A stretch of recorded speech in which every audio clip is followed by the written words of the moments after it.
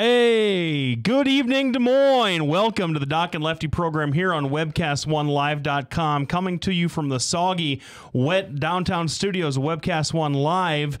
We're here. It's election night. We've got the primaries are going on, and with me across the political divide, helping me bring you the perspectives you hate from the sides that you love, or whatever some such nonsense. He won't watch NASCAR because of all the left turns.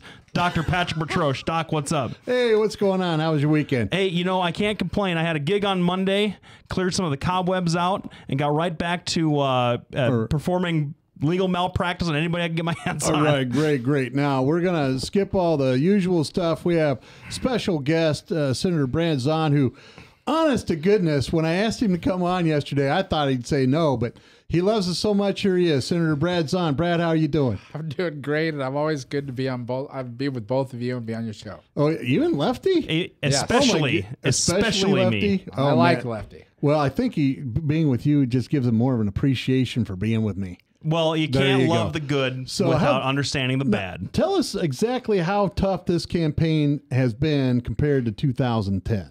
Well, the primary, obviously, I think that not trying to be disrespectful to some of the people that I ran against in 2010, but there was good people I ran against then. There was 7 of them.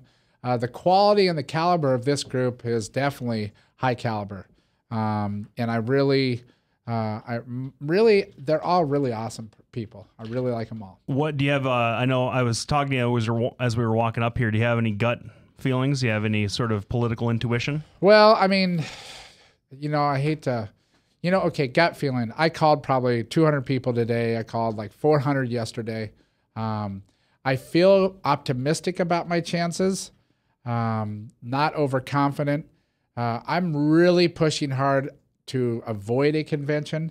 I will tell you that based on some of the internal things that we've seen, it'll be close. But right now, based on some of the indications I have, we should possibly be. I just don't want to go to convention. Right. I think that I'd be all for having a runoff and having that conversation another time. But, you know, I'm not into polling. Obviously, today is the most important poll. Polls could show you something and do the opposite. But I feel good about some of the people I talked to. A lot of people, and I don't know if they were just being nice to me because I called them to say, I'm voting for you.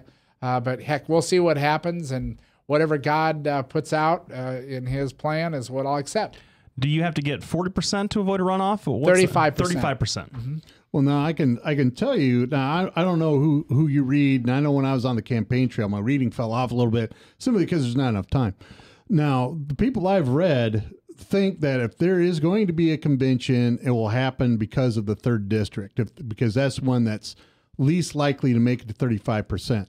However, I don't necessarily believe that. I mean, you have a significant polling lead according to the Loras poll, which came out. Well, that was kind of an outlier, right? It's a good indication. It's pretty reflective of what we had. There was 50% undecideds. I think what happened is you got a lot of good candidates. There's 6 of them compared to some of the other districts that are having competitive races. We'll see what happens. I mean, I tell you, the best thing and the most thankful thing I am tonight is that I did not have to run against this. It was a very strong candidate, and that man was Pat Bertroche. Now he's just blowing smoke. You don't have to suck up to us. We're just 2-bit web jockeys here at webcast1live.com. Whatever. Let me ask you. I mean it. You're a good friend. Well, I actually thought about running against you just so you'd have some entertainment out there on the campaign trail. Well, we have a lot of entertainment this go around as well. All right, good. Anyway, let me ask you this, Senator. You're running. If you were to be fortunate enough to get the vote right away, and you hit the ground on June 4th with your general election campaign, you're going to be running against Stacey Apple. A lot of name recognition, at least in the Des Moines area and her home county where she's from. And I've been talking to Doc about this last couple of weeks. Are you concerned at all that the Democrats are just going to flip that page back to the 2010 Brad Zahn playbook and just kind of go after you? And will that be effective here in 2014. Well, I'm not that concerned about it. I've been very upfront about some of the negative ads that were run last time, and with my Des Moines Register editorial board, I kind of set the record straight. Here's what I'd tell you: is this last time I thought I'd be rewarded because I didn't run any negative ads. I didn't respond to anything. I learned a hard lesson. This time I will be responding to these untruthful things that are being said about me, and I've tried to get out front of some of these negative ads that were overinflated. But, you know, it's going to be tough. There's no doubt about that. The difference between this time and last time is, number one, there's no incumbent. Right. They have an incumbency protection plan in Washington, D.C. Doesn't matter if you're Democrat or Republican. The second thing that's going to be better is that this is a Republican-leaning district. There's more Republicans in this district than the previous district that I ran in 2010, which is more Democratic. I've learned a lot. I'm more relaxed. It's very intimidating to run for something like this. I've actually been enjoying this, and I will be playing smarter. The issues I've gotten, I got some help in regards to the issues. I didn't really feel like I had a real good grasp of the issues, and I know Stacy. I can tell you that she's a very nice person. I served with her in the Iowa Senate. My son debates a couple of her sons, and you know, from a mother's perspective, I think she's a very wonderful person. But we are going to be talking about issues because there is stark differences between myself and Stacy. Do you think that we've been hearing a lot, and I don't want to push you too much from the left here on this, you know, you've got places to be and you've got a party to get to here in a few minutes. But I am curious because we've been hearing a lot from both sides about some gender politics with Joni Ernst running for the Senate seat with Stacey Apple, and so the talking heads and the political folks around Des Moines especially. First woman elected. We're either going to have, if Joni Ernst wins her primary, we're going to have the first woman possibly being elected to the Senate. Stacey Apple from the 3rd District, the same. And there's a lot of women running out in the 1st and the 2nd out east. Yep. Do you think that that's going to play a role if you're the nominee and you're running against her in the general? Do you think is that something that is in your calculus to kind of to address, or does it just all about really issues? I've ran against a female when I ran for state senate the first year. Really, I think Iowans are pretty smart. If it is a female that would best represent us in Washington, D.C., who cares if they're male or female? Right. We want to get behind the right person. So I don't think that's going to have any kind of influence whatsoever. Okay. All right. Now, there's a couple of things. People are talking about the low voter turnout this time. It's going to be even lower than it was in 2010. In fact, an update from Steve Dace states that low turnout everywhere and could make polls fall off or look off. Do you think a low voter turnout benefits you? You know, someone said to me that there was some low turnout there, and they said, Brad, this is going to benefit you. And I don't really understand what's going on. I guess what I'm more concerned about is because of the storms that are hitting right now. I was told, and this might be rumor, that in Pottawatomie County that they did shut the polling places down for an hour or something like that. One thing I don't want anybody to get hurt just to go out and vote. So hopefully that won't be an issue tonight. But you know, whoever votes, and whatever the results are is what I'll accept. Now, I see you have a band on there, 2 Timothy 4:7. What does that mean for you? Why do you wear this? that? I wear this in memory of Brad Payton, who is a very good friend of mine. Yes, I all remember. of the people that were trying to help him. He had pancreatic cancer. Very good friend of mine, political friend of mine. I've been wearing it since he got sick the last June 1st. And so I think most of us are just wearing it in his memory, as well as all cancer people that have been stricken with pancreatic cancer is really not good. Right. Now, one of the things that was a big issue when we ran together in 2010 that I don't think has been brought up very much this time around, it has in the Senate primary, but not in the congressional, term limits. Do you still believe in term limits? Absolutely. I filed a term limit bill the day that I got elected to state Senate, and I've refiled it every successive session from that point on. Mine says 12 years. I let it, the people pick what year, what years is appropriate. I really believe that we got a problem, and I hopeful, and I can probably get in a lot of trouble for saying this, that people send new people to Washington, D.C. in both parties, Because the problem we have in Washington, D.C. is not the responsibility of the Republicans or the Democrats. It cuts across both party lines. I obviously am going to pick a little bit on the left-leaning side when it comes to spending. But listen, we're all responsible for that. This was supposed to be public service. I think I just got interviewed, and I've interviewed with a lot of people. And I said, if I'm there one term, so be it. Because I'm going to do what I think is right. And I'm going to do what is in the best interest of the people I represent, not the lobbyists, not my party, not my leadership. And I'm on a mission because of my son Drew, who's here, and all the other 4 kids that I have, and the younger people. What we're doing to this next generation is going to be crippling to them. What would you self-limit if you were to be elected to Congress? Sure. I mean, I have a 12 years. I want to start with that. But I really don't plan on being there very long. I'm planning on bringing a sofa that folds into a bed and sleeping in my office because I want to get home, be with my family, be with my bosses. And so I'm not going to make a career out of this. I'm still going to be very engaged in my business in Clive, and because that's really my retirement. And so I'll be home to talk to the people that sent me there. All right. Looks like we have a phone call for Brad. You got a phone call? All right. So let's get our... Oops. Rats. Get the cans on. I'll Get the cans while on. you get While I set up fumble there. around over here. Ryan, why don't you patch the caller in there? Caller, are you on the air? Hi, this is Sid. Sid. Hey, Sid, how are you? Good. We're sitting here with Senator Brad Zahn on the evening of the primary election. You have a question for him? I just wanted to say I voted. All right. Good. Oh, Good, Sid. she said she voted for me. Thank you so much, Sid. I'm very humbled to have you support me and my campaign. Always. And the party's later, right? Yes, we're going to be at Christopher's restaurant. It actually starts here in about 45 minutes, which I got to run home, get into a suit, and then I'll be there. And this is why I love Brad Zahn. He's like, well, hold on, I got this thing to do, or I could come spend some time with friends. So he's over here spending some time with us. I'm asking for every vote in the last minute. Yes, there you go. So thank you very much, Sid. Sure. Well, my question is, when you get to Washington, what will be the changes for the Child Protection Services? Oh, I know who this is. Sid. Yes. And we've had this conversations before. I'll tell you what needs to be done, and that's on a state level is where you've been affected, is the Department of Human Services has way too much power. I believe our government has too much power in our lives, and in the unfortunate situation that you have, I'm not sure what the role the federal government plays with that, but certainly there is some things that we could probably do out there in regards to the money that comes through the Department of Human Services here in the state of Iowa.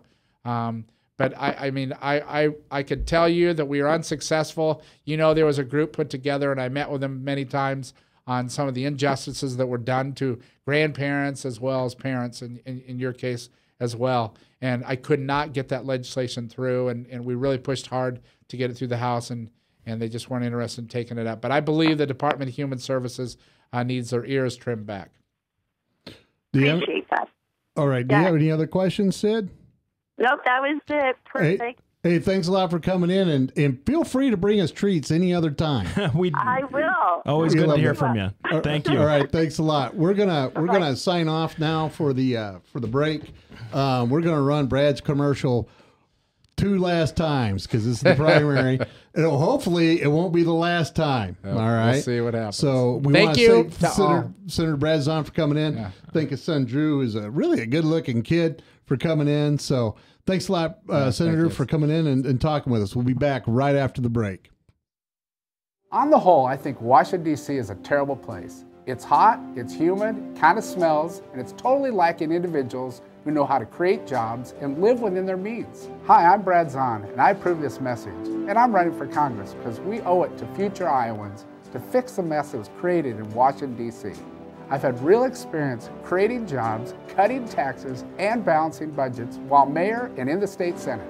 If you trust me to represent you, I promise I'll go to Washington, D.C. and do the right thing, and come home every Sunday to spend time with my wife, my kids, and my neighbors here in Iowa. We cannot leave this country in worse shape than we found it. I will not pass this debt on to my children or yours. I will go to Washington, D.C. and tell them enough is enough.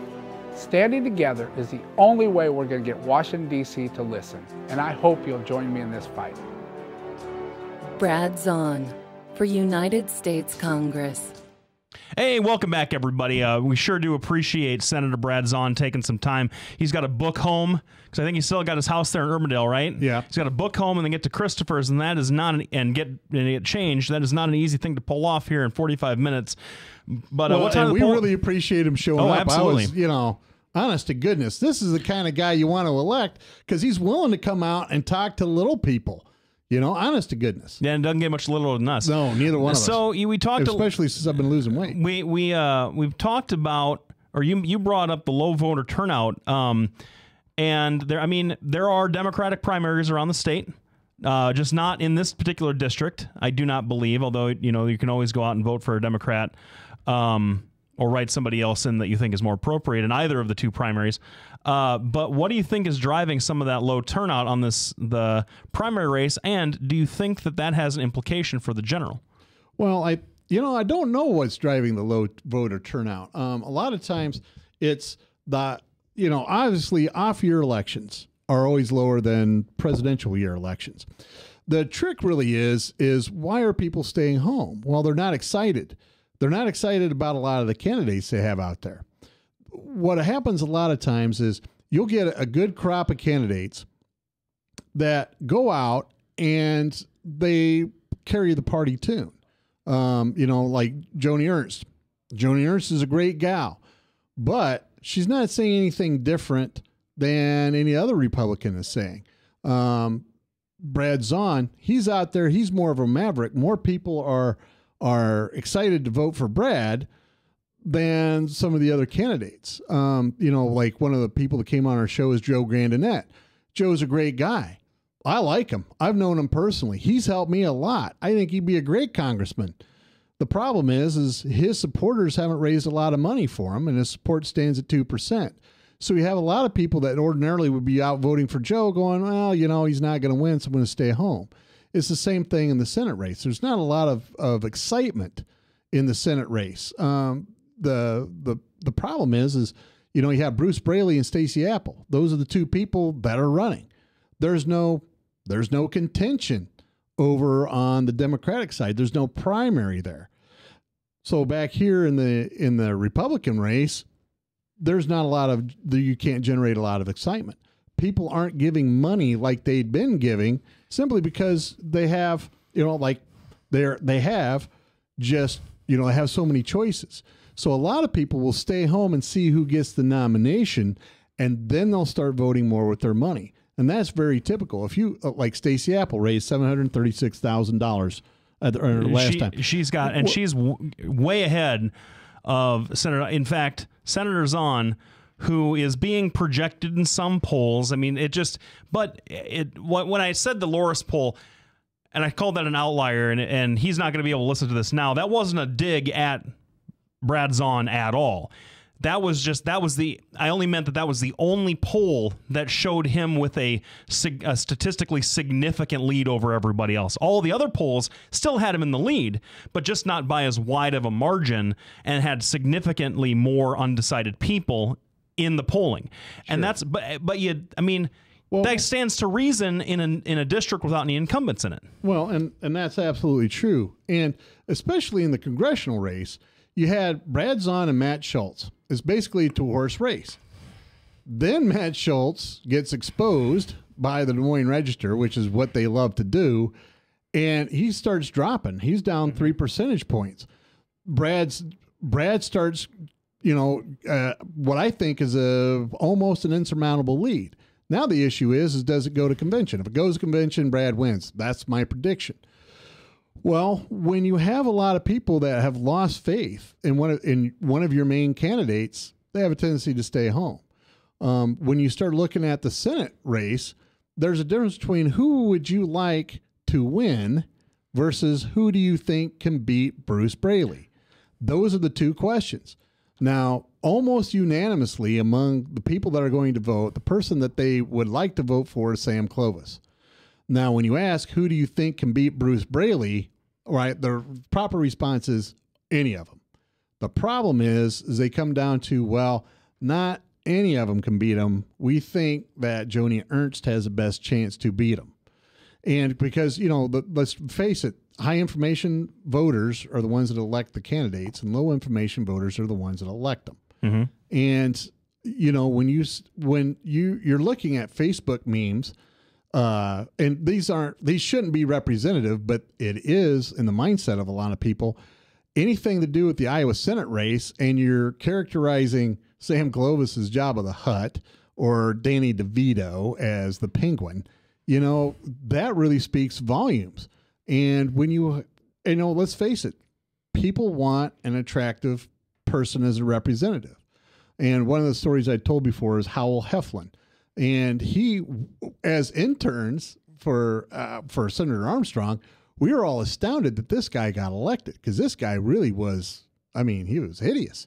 And we couldn't understand how he got elected until we researched and found out back in the days before we had Google, we had to go pick up books, and he had been appointed. Well, he tried to run again and lost.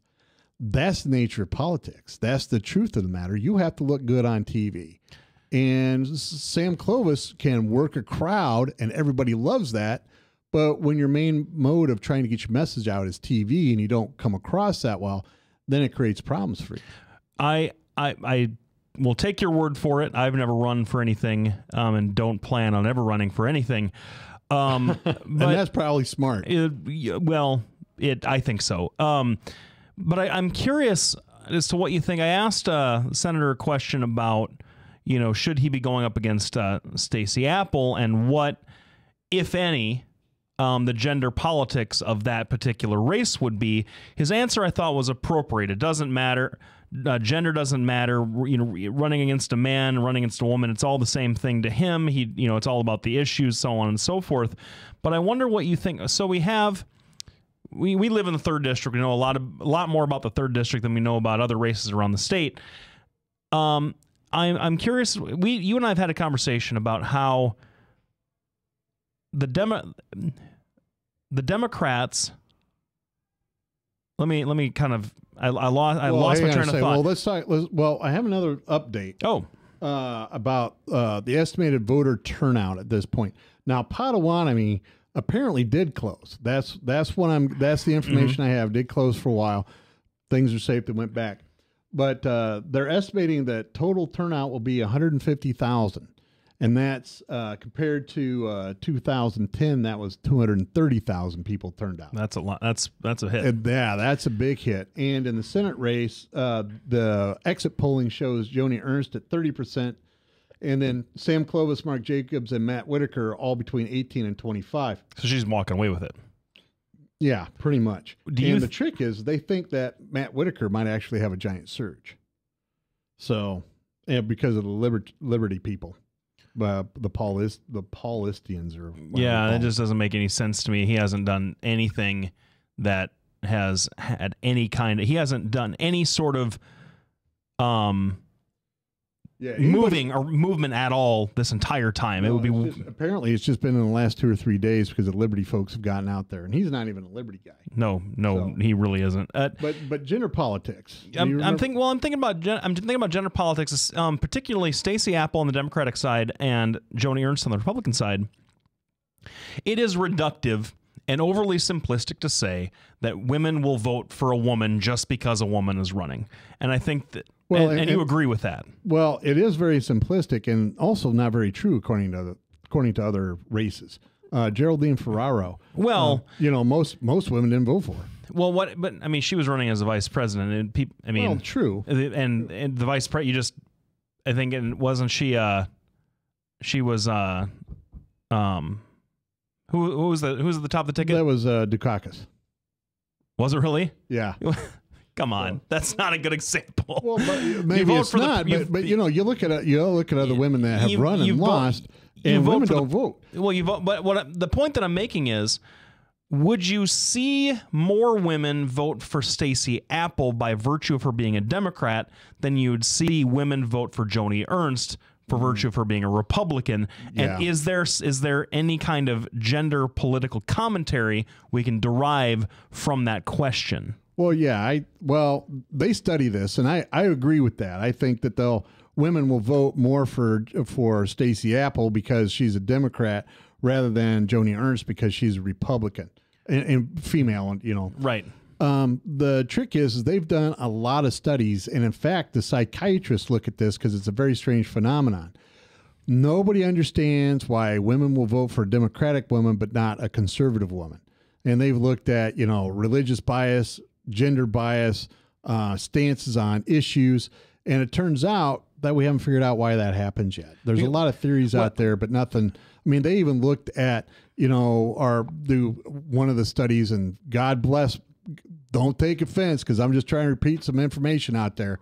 They even actually looked at lesbian couples that voted conservatively and how they voted. And it turns out that lesbian couples actually voted more for the Democratic person, even though they didn't support gay marriage.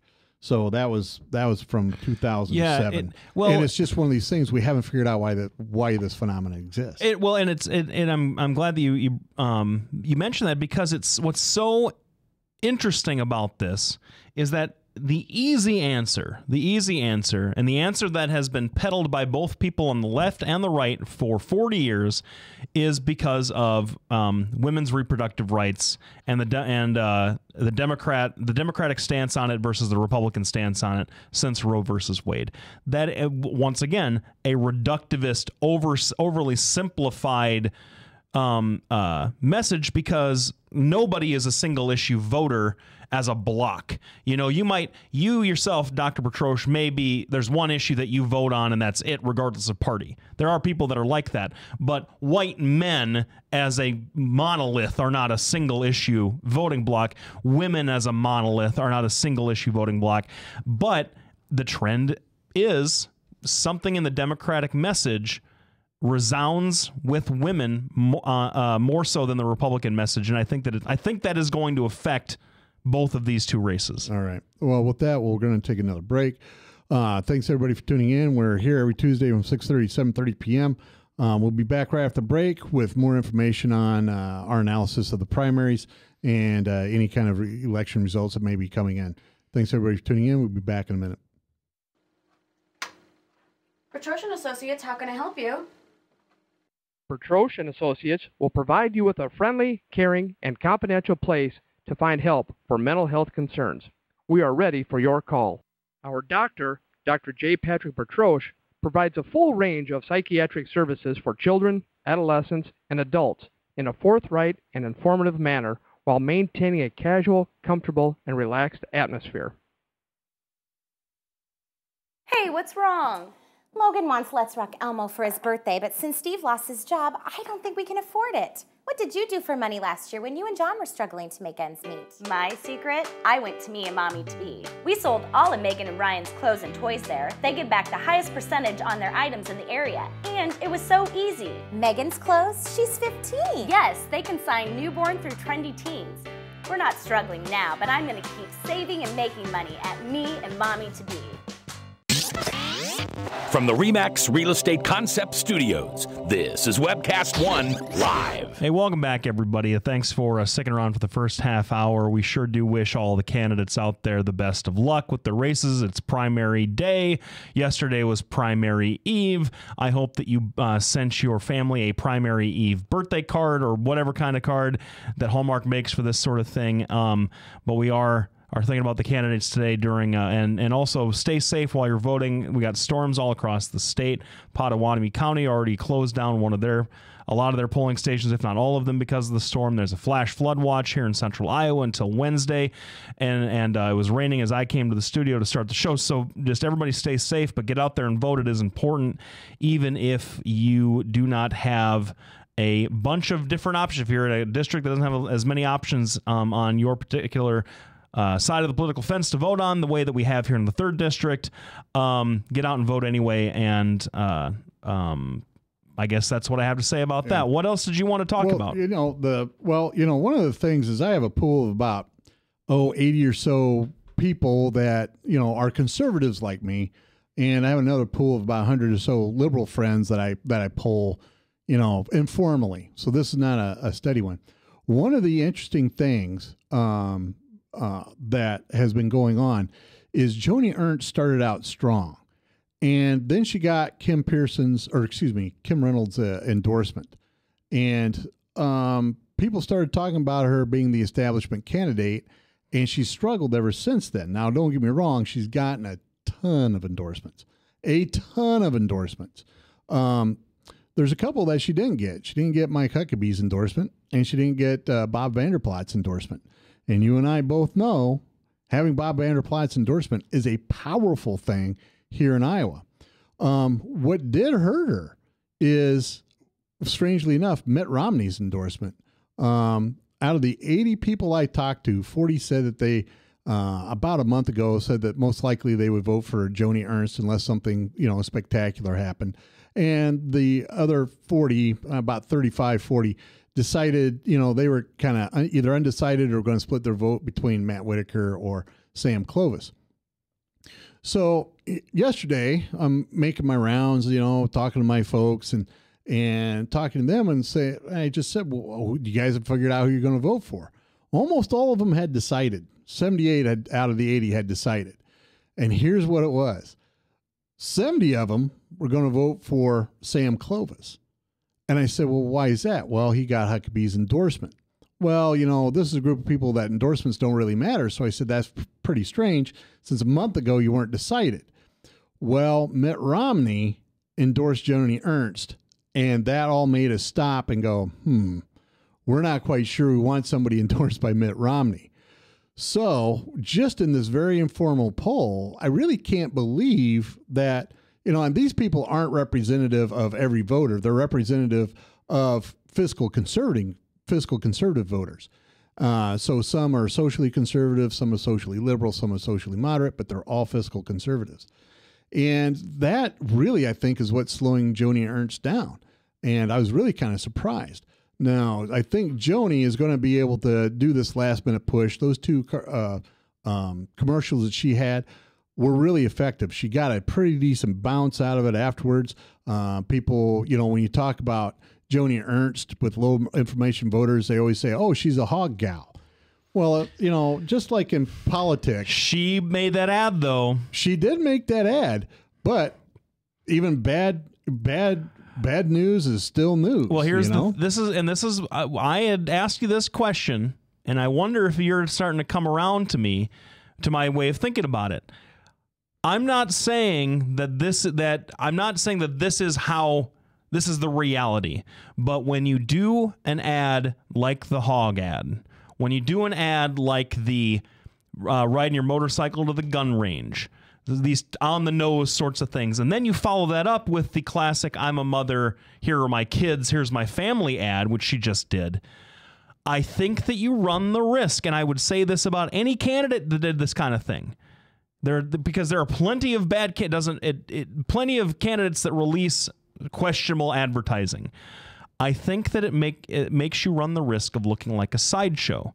I think that some of the things Matt Whitaker has said on his website, that the messages that he leaves there about certain issues, I think makes it run the risk that you pigeonhole yourself as I'm the hog person, I'm the religious liberty person who only wants to talk about I'm the gay marriage person. It narrows the focus so that a chunk of voters who get fired up about gun control or gun rights or gay marriage or on the opposing or supporting, it makes it easier for them to vote against you depending on where they fall on that one issue. And I think that has happened to Joni Ernst since she released that first ad. Yeah, well, I'm gonna say, I understand you don't want to risk making a caricature of yourself. Here's the thing, though, she did get a bump from that ad. People on the left and right both agree that spending in Washington is out of control. People on the left and right both agree that, this culture of self-service in Washington, D.C. needs to end. And I think everybody could get behind that message. The problem is... don't you always say it's not the message, it's how you deliver it?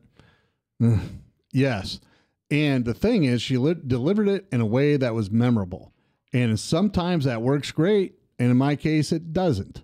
All right. Mm-hmm. So I understand that. It's a two-edged sword. I think she went a little too far with the NRA gun rights commercial. I think she could have done that in a less in-your-face, so it doesn't scare gun haters away and gun grabbers. And that's the truth. Now, we have a couple of text messages here, so forgive me while I put my glasses back on. Oh, my God, are you ready? Are you ready for this one? Sure. Weirdo, meaning you, is correct on the Joni ads. She will be portrayed as a white right-wing nut. And the other thing is, I have my brother Joe. Joe, I have a name. It's Lefty. This next one's from my brother Joe. Oh, the first one wasn't. So this one is Vanderplatz is a kiss of death in eastern Iowa. Yes, and I agree 100%. Absolutely true. That's absolutely true. Eastern Iowa, you've got folks running around the big the old industry places. You've got the blue collar, still traditional Democrats in Cedar Rapids. You've got the crazy commie liberals in Iowa City. It is a bad place to be if you've got BVP coming on your doorstep. Oh, absolutely. Now that helped Santorum quite a bit in the presidential race, but look at how he tanked after that. I mean, any state that was more liberal than Iowa really, really tore into Santorum because Bob Vanderplatz isn't just about social conservatism. He's about the very same thing he campaigns against, and that's judicial activism. How much more judicially active can you be than to get out there and say, if you don't vote the way we want you to, we're going to actively seek your removal.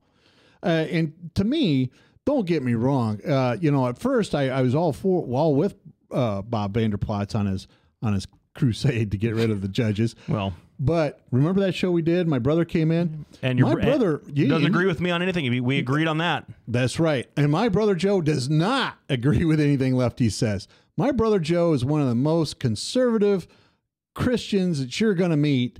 And when he sits there and says, yeah, Bob Vanderplatz has this all wrong and they got rid of great jurists. Yep. That's when you have to stop and go, Now, we're going to take a quick break, but the one thing I do want to say is my brother Joe has had a major surgery this morning, and he loves me enough to watch my show. So thanks a lot, Joe. I hope you're doing well. I'll be over on Thursday. We'll be back right after the break. From the RE/MAX Real Estate Concept Studios, this is Webcast One Live. Get away from us, you mean old credit card. We don't have any more money. We're in trouble now. Save us! Help! Somebody save us! Somebody help! Help! Save us!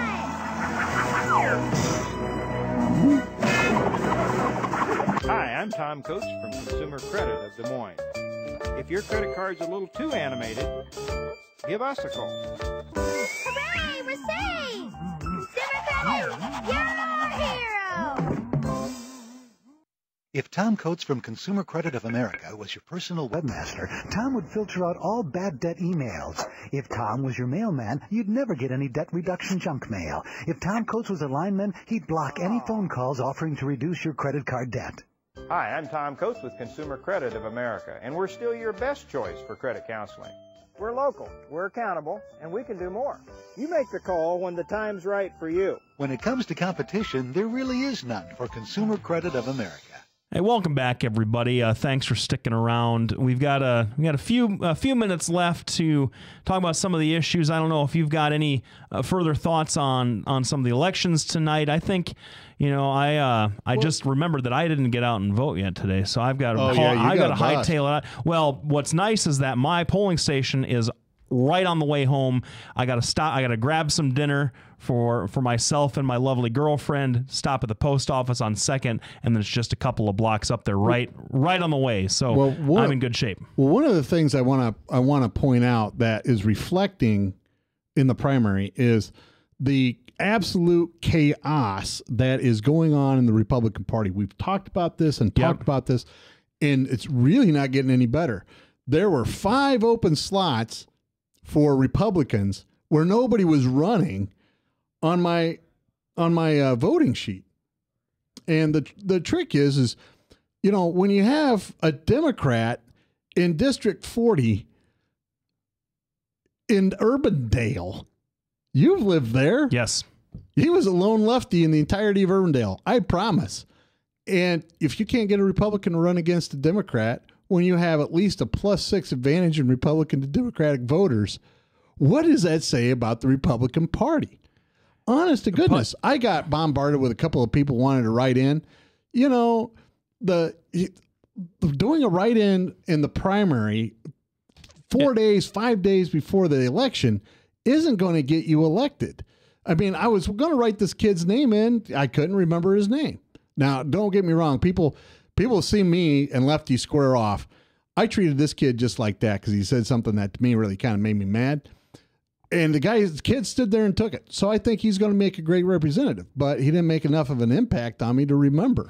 He's not, you know, nobody's helping him in the Republican Party trying to win this seat. And they keep telling me, oh, it's a priority seat. It's not a priority seat. If it is a priority seat, you guys are doing such a terrible job. Everybody ought to step down, especially in the Polk County administration. Now, we've had Will Rogers on here, and I think he's a great guy. But I believe a lot of this boils down from the state the state Republican Party. You know, when you have a treasurer, nobody's running for treasurer in my district. They're on the Republican ticket. There's all kinds of spots that are open, and the Republicans can't find anybody to run. Well, this is what's so confusing to me about how Iowa Republican politics are going. And gosh, I don't know. I don't know. Is this horse dead yet? I mean, we keep beating this horse, and I'm not so sure that it's dead, but kind of follow me on this, because I think that I've got a line of logic that you're going to be interested in hearing. We have a Republican governor in this state. We have not only do we have a Republican governor, but we have a Republican governor who's been around for so long, he's basically a brand name in Iowa. Everybody knows Terry Branstad. Everybody knows they're getting with Terry Branstad. Everybody understands what Terry Branstad is all about in Iowa. And yet, and when you have that, I guess the point I'm trying to make, when you have that, you typically have an idea of what the party identity is going to be. It's a Branstad party. And yet, in Iowa, it is not. And I think that's because the Republican Party in Iowa as a whole has no idea what kind of party they want to be. Do they want to be a Branstad party who has sincere, articulate positions on things that other kinds of Republicans don't care about, like bullying or renewable energy or healthcare, that actually, even though I disagree on a lot of what he did with the healthcare initiative, he still did expand Medicaid. He was willing to make that compromise. He was willing to work with Democrats and the federal government to expand Medicaid coverage for folks, and it has helped a lot of my clients. I can speak from experience on that. Or do you want to be the party that, if they don't get the whole nut, they don't want any of it? Well, and I think that the Republican Party has a crisis in that lack of identity, and they have a Republican governor. Yeah, absolutely. And you know, I don't think you can beat this particular horse to death. I'm going to keep saying it until the Republicans get their stuff together. It's going to make us really well. It's going to make me more. I don't know if I can get more unpopular, but it's going to make you unpopular, and you might as well just give it up and become a Democrat. I'm going to repeat a phrase that Ed Fallon told me one day.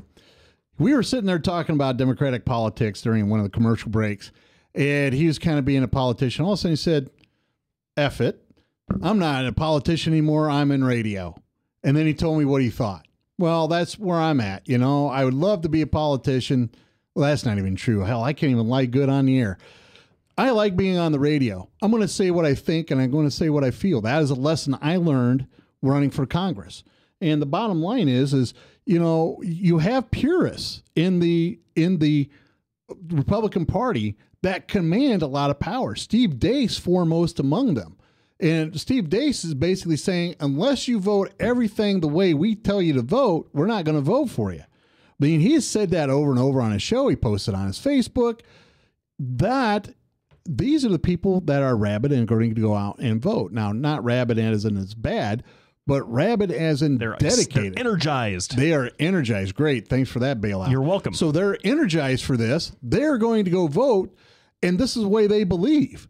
Now, the problem is that represents 5, maybe 10% of the party. Yeah, it's just... And the problem is those 10% are the people that scare the fiscal conservatives that are more moderate in their views. And honest to goodness, that's what happens. And when you start talking about Mitt Romney, well, he alienated his base, and then he turned right around and scared the moderates. So 11 people stayed home. 11 million people stayed home. The thing with the Republican Party is... And I don't like Doug Gross very much, right? There's a lot of things he's done I haven't appreciated.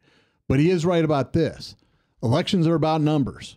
And you have to be able to get as many people into your tent to vote for you as you can. Lefty says it all the time. Democrats hold their nose and go, at least we're going to be elected, right? At some point, Republicans have to do the same thing. Otherwise, what's going to happen is the same thing that happened to the Green Party in Europe.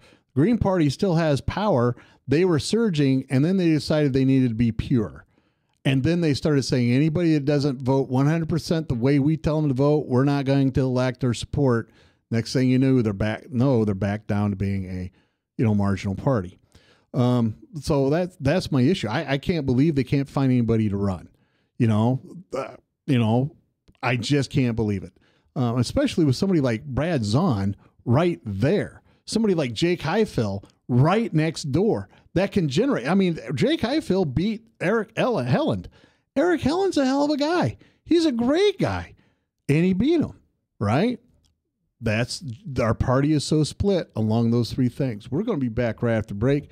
We want to thank everybody for tuning in. We also want to thank Anesthesia or Des Moines Anesthesia PC. Their number is 263-5316. They have offices here in Des Moines as well as in Fort Dodge. They do a great job. They do all kinds of pain management. They have new procedures. Honest to goodness, they have a procedure where if you are having back pain because of your discs collapsing together, degenerative joint disease is what they call it, and they have a way of being able to inject a cement-like thing into these joints so it expands them back out, and it's an instant relief of back pain. It's amazing. These people come in, have their procedure, and walk out 2 hours later. It's absolutely amazing. So you at least ought to call. If you're having that kind of pain, you at least call them. We also want to thank Brad Zahn because, of course, I hope he wins. I think he can. We want to thank Halo Capital, Petrosian Associates, and, of course, Lubinas Law Firm. Now, is there anything in this last segment that's, you want to discuss, from a liberal perspective or, Well, the news on Friday of Eric Shinseki stepping down, tendering his resignation, I think is an interesting. To me, it felt inevitable once more and more places were found out to have been cooking their books and creating false documents to get down the wait times. Do you think this came from the top down, or do you just think it's mid-level bureaucrats covering their butts? Oh, you mean this whole thing? Well, I think we're going to have an investigation into that. I think that there's going to be a committee, but there's going to be a lot of hearings about what's causing this. But I just I hate playing politics with this, but I almost can't help it because you have all of these Republicans in the Senate on their high horse, Lindsey Graham, John McCain, all these guys calling for Eric Shinseki's head, calling for some accountability on this VA problem, throwing all sorts of mud at the president and the Democrats about this happening on their watch, when this has been a problem under other administrations, both Democratic and Republican, for years. And most recently, the Republicans, 41 Republicans filibustered a bill to increase some sort of or make some sort of funding stream available or increase access to care at the VA because they had a budget concern over it. These are the same guys who don't seem to have any problem sending folks to war, but they don't seem to want to pay for the care when they come back from war. And that's really been an underreported narrative throughout this whole thing, that these Republican senators are voting the wrong way, and people need to really know about it and pay attention. Now I'm going to say now I'm forced to defend people cutting VA benefits. All right. So keep that in mind. It's one of these hold my nose kind of things. Here's what the problem is. The VA is flush with billions of dollars they didn't spend on care. What are they doing with that money? They're not spending it. So why not take that money back if they're not going to spend it? Number one. Number two, I believe that when that information came out that the VA was flush with money for treatment, yet these veterans are waiting 18 months to 2 years to get in, that I think is what led to his resignation. Now, the other thing I'm going to tell you, and we've talked about this before, VA care might be good, might be bad, might be average. Who knows? But I do know that if you have to wait 18 months, 24 months just to get in to see a doc, that is uncalled for. I will tell you, I've gone to the VA here in Des Moines, volunteered my services, volunteered them, and I haven't heard back. I call them once in a while, see what it is. I'm even a member of Vet Pro, which is what you have to be a member of in order to be able to see people at the VA. Never a call back. I don't know. They even tell me, well, we don't have room for one. Well, great, send them over. I just think that because it wasn't just Republicans that were calling for Shinseki's head. I'm not, and this scandal is bipartisan. Okay. Yep. I don't want to not acknowledge the fact that there's been a failure on both political parties, but it used to be that after Vietnam, the veterans have been this sort of holy grail political football that both sides trot. We trot our veterans out to feel good about ourselves as a political party. The Democrats do it. The Republicans do it. Let me stop you there. Up until the mid '80s, veterans were crapped on. That's what I'm talking about. All the time. No, because, I see what you're saying. Because of the guilt of that. Yes, because of the guilt of Vietnam War veterans coming home. After that, after the mid 80s, into the 90s, and especially with the Iraq and Afghanistan wars, we've seen just the yellow ribbons, magnets on cars, and photo ops and all kinds of things for both people of all political stripes doing this, and still not being able to fix the problem. So congratulations, everybody that wanted this resignation to happen and fought and put the heat on the president to basically force him to resign. I hope that you're willing now to roll up your sleeves and get at the systemic root of this thing, rather than just, here's our show horse. We put him out to pasture again for the second time. This is the second time Eric Shinseki has been run out of Washington, for once during the Iraq War, now this. I guess we don't have to, if the response is he's gone, we don't have to work hard to fix it. That's the wrong thing. Well, the other thing is, and I believe this is why it became such a firestorm, is this is one of the key issues that President Obama talked about that's ran true. on That's in true. 2007, 2008. And nothing has happened. Now we have all kinds of other things going on, but I believe the problem is, and this is why I asked, do you believe this is a middle management problem where people take this money in and then are just doing what they can to save their jobs and make sure they don't get fired? Or do you think this is a problem that comes from the top down, and not necessarily Obama, although he can do something about it, not necessarily Obama, but the people that run the VA? It would be amazing if it were, because that would mean that George W. Bush had the same mentality that Barack Obama did. That means that Bill Clinton had the same mentality as George W. Bush. Like I said, I'm not talking about, I'm not saying top as in Obama. I'm saying top as in Shinseki or whoever's running the VA administration. But those are political appointments made by presidents, though.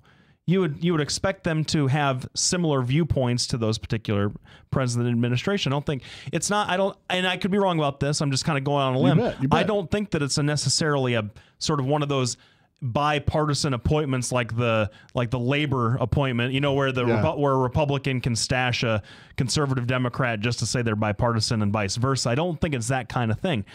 And so, although it should be, I think that the head of the VA has got to be a nonpartisan guy. And I certainly, Eric Shinseki's never been political that I've ever heard him, like overtly partisan that I've ever heard. So is it possible that 4 presidents going back to Ronald Reagan, 5 presidents, have picked inadequate leadership? It just to me that it's possible, but it boggles the imagination. All right, so it's a middle management problem then. Is that what you're saying? I got to think it has to be, right? All right, so how the are you going to fix the career folks that don't get tossed out with every new administration. All right. So let me go out on a limb here, just like Lefty did. Now, we're going to institute the same kind of mid-level bureaucrats that can decide who gets treatment and who doesn't and determine the wait list in things like Obamacare.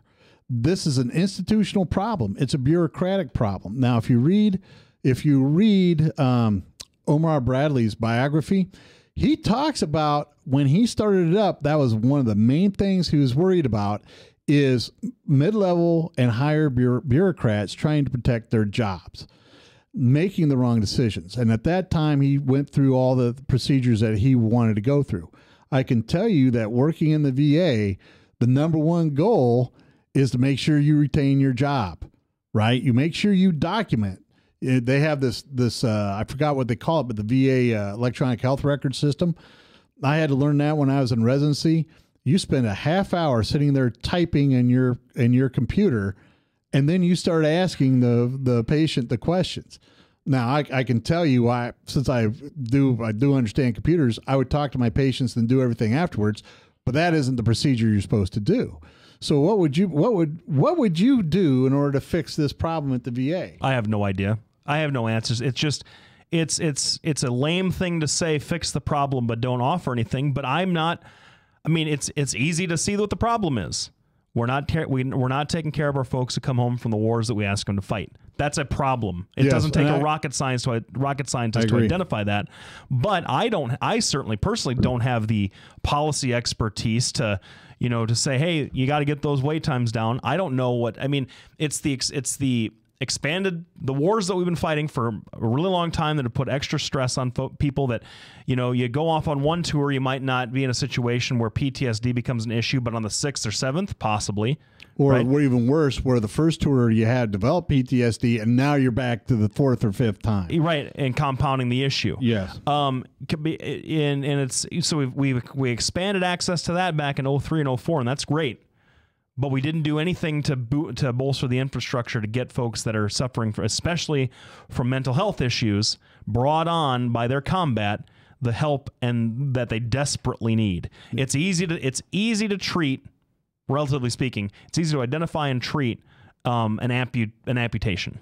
Yes, yeah, but treating mental illness is we've talked about this. Yep. There isn't any outcome measures you can measure that say this is the benefit that society has. Yep. Unlike, if you get somebody back walking again with a prosthetic, that's easily seen. I want to thank Senator Brad Zahn for coming on the show. We really appreciate the time out that he took. I know he's just up against it. He didn't look frazzled, but he did look awful tired. Yes, he did. So, and that's not usual for Brad. Senator Zahn. Right. And we also, and I think Lefty's going to agree with this, we want to thank everybody who's running for elected office. It's a brutal job. Most people don't want it. Most people don't understand the toll it takes on you physically and emotionally as well as your family. So left and right, Republican and Democrat, we want to say thank you for running. And make sure you get out and vote. We'll be back next week. We're going to have a brief analysis of the polling. I think I'm going to blog a little bit about the results. So we're going to thank all of our sponsors. Thank Ryan, our great producer who makes this show happen. Thank you to webcast1live.com. Get on Facebook and like our Facebook page, Doc and Lefty on Facebook. We're also on Twitter. I go to docandlefty.com. I've got a new blog post up that I'm sure a lot of you are going to want to look at and then send me vitriolic hate mail for, because that's just the nature of the game. So check us out on all the various social network platforms that we are on. And be engaged. Facebook, Twitter. Yes, everything. Yep. Be engaged in the political process, and then let us know what your thoughts are about it. We will, I'm sure, talk about some of those on the air. Doc, do you have anything else? No, just everybody get out and vote. Make sure your voice is heard. The less people that vote, the worse the results are. We always know that. So go out and vote. Thanks everybody for tuning in. We'll be back right after next week. Be well. All right.